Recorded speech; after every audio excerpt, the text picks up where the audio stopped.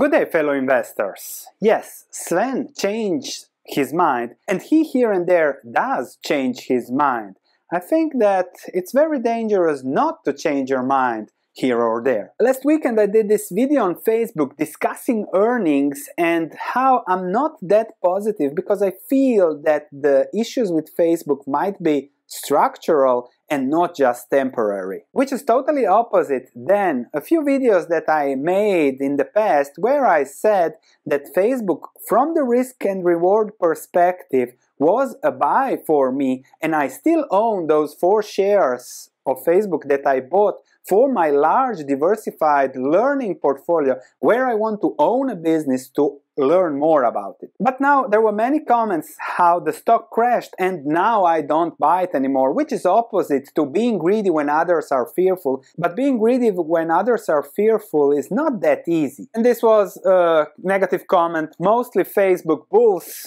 Negative comments, but I really want to address this. So Sven is retroactively lowering his expectations after share price falls and comparing me to analysts. And also, Francisco, I really don't think that Meta changed so much in 6 months to be downgraded that much in your analysis. And then normal comment from Jesse, what was your previous thesis for a 10% return?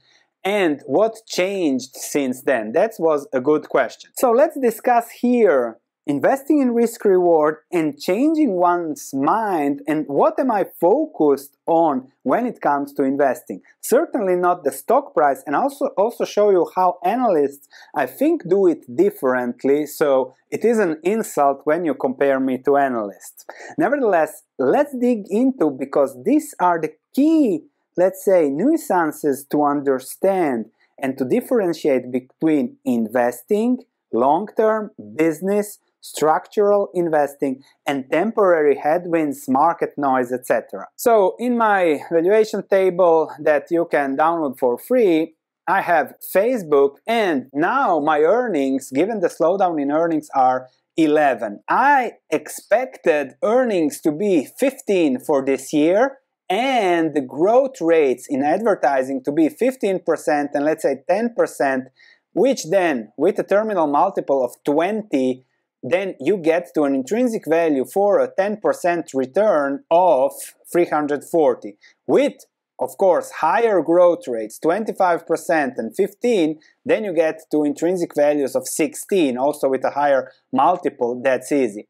But let's scale back to the current estimation. So I see slower growth rate for Facebook, slower earnings, lower earnings, and consequently also lower terminal multiple. That's how the market works.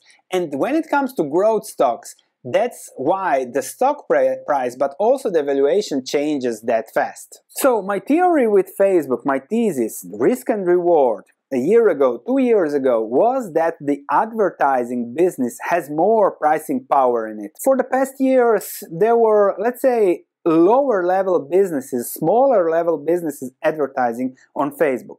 Then my thesis was, when big companies, BMWs, Mercedes, Coca-Cola, Nike, and all those big brands start focusing on the attention on Facebook, then advertisement prices should go up. And even with stability of users, Facebook business should grow, should create much more cash at the same cost, and therefore Facebook earnings should go exponentially up and do really, really well. However, with the last year, Facebook did grow in 2021, pandemic and everything. However, that pricing power with advertisement, that time of attention, there things changed. And therefore I changed my thesis, nothing to do with the stock price. There was risk and reward, the same was there a year ago, but I thought that the percentage of reward was much bigger compared to the risk. Now that I see advertisement prices go down 8%, which means that the big names aren't coming in, this completely changes with other issues that Facebook has my thesis and makes it more of a structural thing, which means I don't buy more when something goes down, and therefore, yes, I changed my thesis and I tell you so. But of course, the messenger gets attacked, and I really don't care of being a tech. That's fine by me. That's key for doing YouTube, key for growing, key of being an exposed, let's say, financial analyst there. And then just for disclaimer purposes, I still own those 4 shares of Facebook. In my large portfolio, I usually have portfolios with 4 or 5 positions, and then I started in 2020, 2021 a portfolio with 20 positions where I have small exposures, buy 4 shares, then if I still like the thesis when it drops, then I would buy more. I didn't buy more. So that's the risk and reward. I bought Facebook to learn more about the risk and reward, and I'm very happy that I have learned more. But a year ago, I would still, or 7 months ago, I would still say that it was a positive risk and reward based on the previous information, and therefore I would still consider it a buy. However, many comments were comparing me to analysts, and that hurts. This is analyst from an investment bank covering Tencent, and you can see his price target in blue always 10, 20%, 30% above the stock price. And then as the stock price falls, then you have lower price. Then as the stock price goes up, we push the stock price higher, down stock price, price target down, up. And the price target always follows the stock price. I hope I'm not such an investor. I hope I'm an investor that doesn't just force you to push stocks higher and force you to buy so that you make more commissions. I hope I look at businesses and their earnings power over the long term.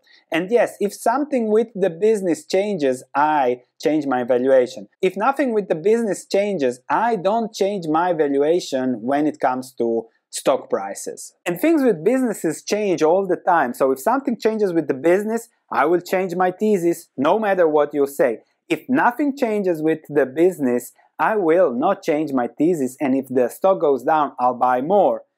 Russia, January, there were tanks that changed my thesis completely, and I sold everything. So imagine if I would never change my thesis. Further, let me give you some more analysts examples. This is PayPal Holdings. Look at the price targets, always following the stock, and then down again. So here it was the price target higher, and then down. Why? What changed in 6 months?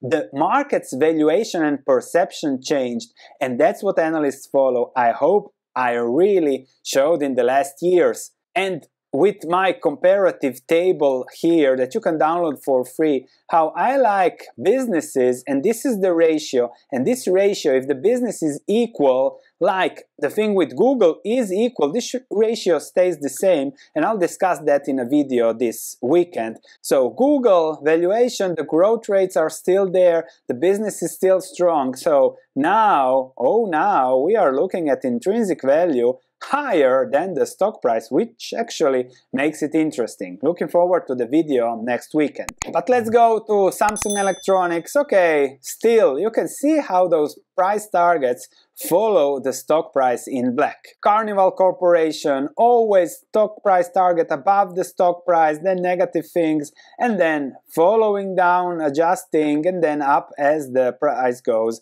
up and becomes, let's say, investable again. So for me, really investing is about following that business and what the business offers, and I really hope it comes across this YouTube channel. I look at business returns. Let's do Berkshire. With a fixed expected return on investment, I don't change my valuation depending on what the market says. Actually, my valuation would say, okay, let's say 10 or 15 is an average for the market, and then you have your intrinsic value. So when Berkshire falls 50%, like it does or it did in 2020, then you buy these kind of businesses with very, very stable earnings estimates. And yes, the risks I mentioned are definitely there, but they have many levers to pull, and Facebook is a great business. Facebook has the top talent. Facebook knows how we work best, and they test and they do think. Facebook is still a great business. It's just that I sense the risk and reward might be slipping from an investing perspective. Facebook was always risky, but the risk didn't materialize. Now, with the size, with everything, with competition, the risk might be a little bit higher than it was a year ago, 2 years ago, and that's what I am pointing out. When Facebook had the Cambridge Analytica issues, I bought more and then sold later. So then I was more certain of the advertising power of the business. Now that changed. And when something with the business changes, you better act. Thanks for watching this digression on investing, but I think it's key to understand investing in businesses and following those businesses and business changes and following the stock price. Actually, I follow the stock price to see when it is below the value of the business. Then I buy and sell if it goes high up. Or in the unlikely situation that the business changes, then you also do those comparisons. That's what we do. That's what I do on my research platform that you can check in the link in the description below if you're interested for more research, more value investing analysis. Thanks for watching. I'll see you this weekend with many more good videos.